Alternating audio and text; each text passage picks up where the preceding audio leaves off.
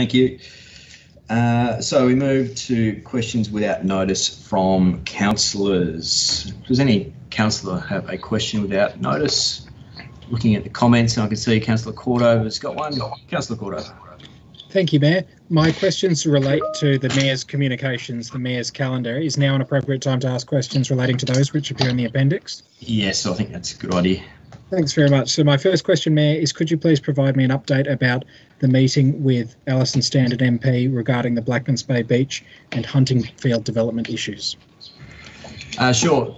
The meeting, we pretty regularly catch up with members for Franklin anyway. They were the two, I'll put that because they're the two topics we discussed. In terms of Huntingfield, the discussion was really around the infrastructure concerns that Council's raised publicly through a notice of motion last year. The Council has a resolution that says that we would like the infrastructure, soft and hard infrastructure, to be upgraded before the development goes through. And the other thing I was able to do was update Ms. Standen with the update on Blackmans Bay Beach and how we're progressing in reopening that.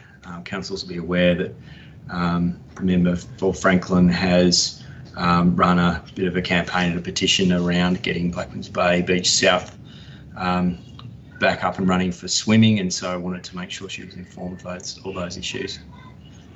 Thanks very much, Mayor. My follow-up question to that is also on the Mayor's diary. It's about the meeting with Mr. Andrew Barry concerning the Margate development. Do you have an update about the Margate development? Sure. Mr. Barry recently commenced with the Callis Group, and he reached out to us, I think, just before COVID-19 really broke out and requested a meeting. We haven't been able to do it until now. Discussion was, I had the General Manager and Deputy General Manager with me, and we discussed the history of the project, especially because Mr. Barry's new to that organisation.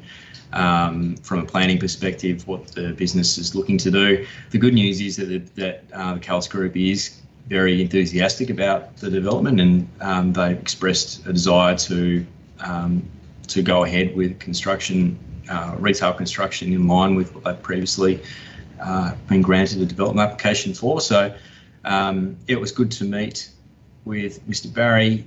I don't think we'll see anything happening in the immediate future in the next few months, but I can see their suggestion to us is that they're working towards getting the tenants locked in so that development can proceed. Thank you, Mayor. That's all from me. Thanks. Any other questions?